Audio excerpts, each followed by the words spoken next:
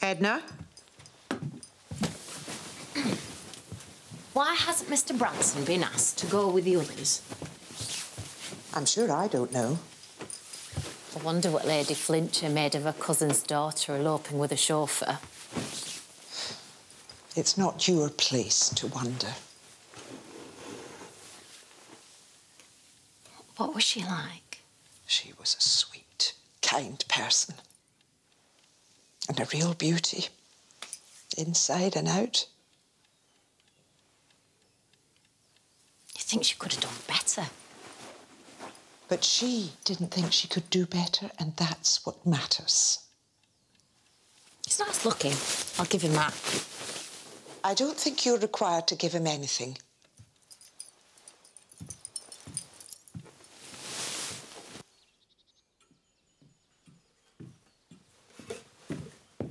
Oh, Mr. Carson sent me up to clear. He thought you'd be out of here. I should be. It seems sad for you to be left behind all on your own. I'm used to it. Yes. Yes, of course, you would be. It must be very hard. Don't worry about me. Plenty to do. You're the new maid, aren't you? What's your name? Edna. Edna Braithwaite.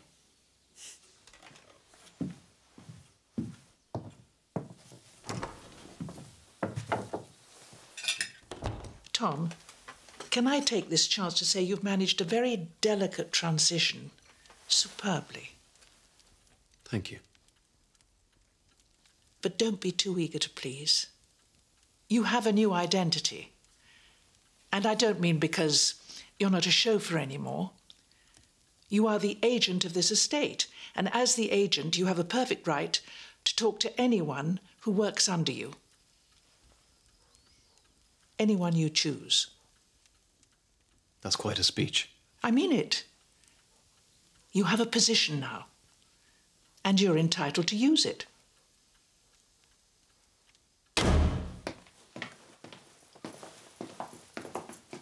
Mr. Branson.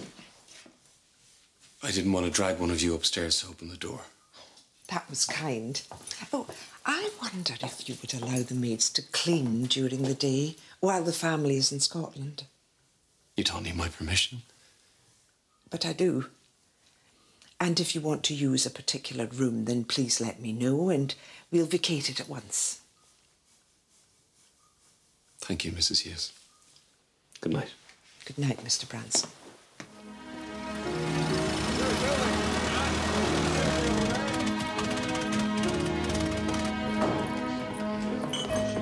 Afternoon, George. A sandwich, please.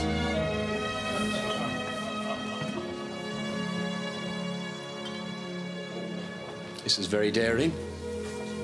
Sitting in a pub on your own. The village could cut you off dead forever.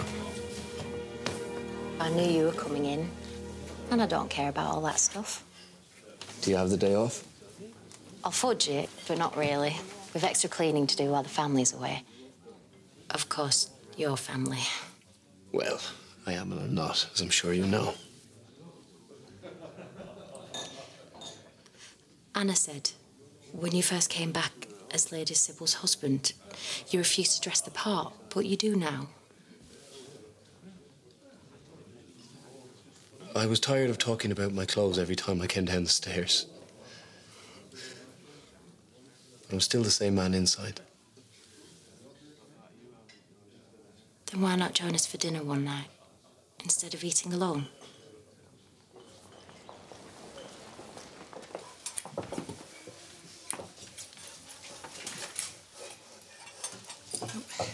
How can I help, Mr. Branson?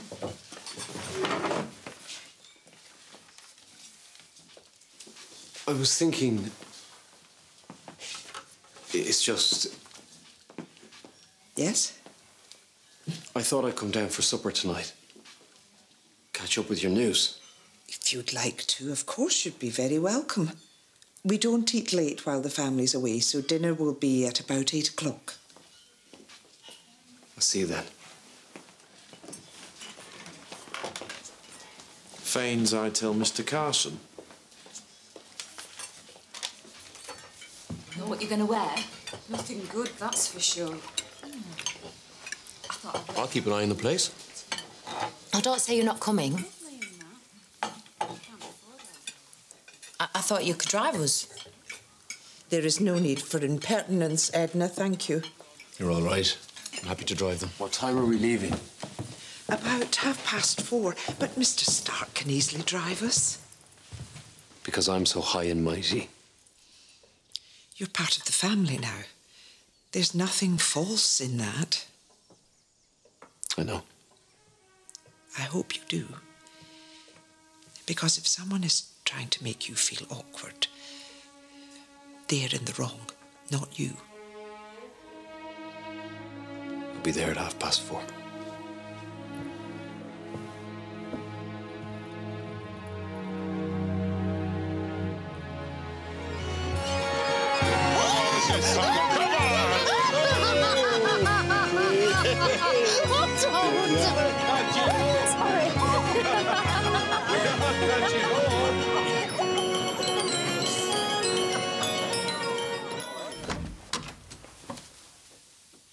I thought you'd like to know Mr. Barrow is feeling much better. Thank you, but you should go now. Just wanted to tell you what a lovely day I've had. Really lovely. Do you meet for lunch tomorrow in the Grantham Arms?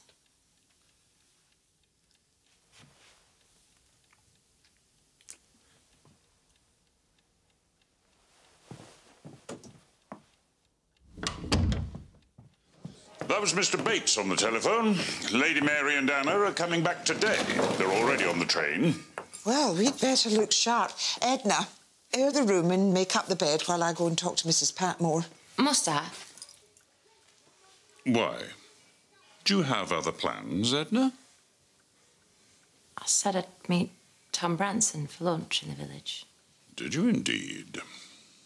Tom Branson?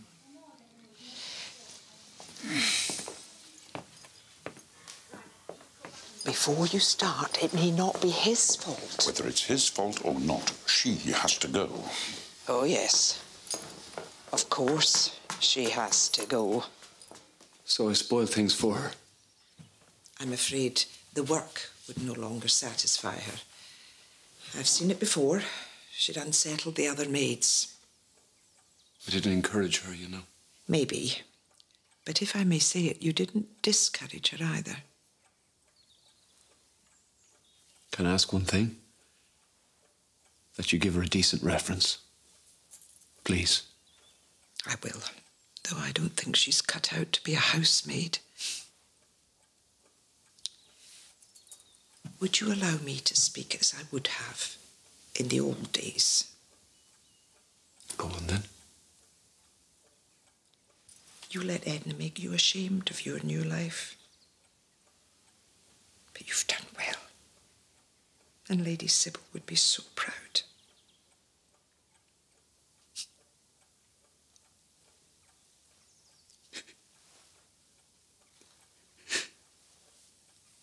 I can't bear to be without her.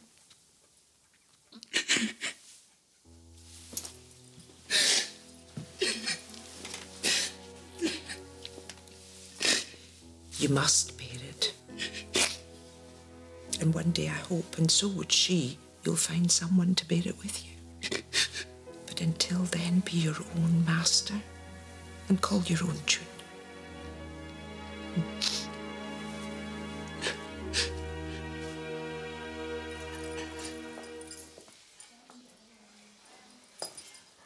Now, do you have everything? But what have I done wrong? I'm as good as Mr. Branson. And there was nothing improper. Nothing at all. I'm sure. But there are rules to this way of life, Edna. And if you're not prepared to live by them, then it's not the right life for you.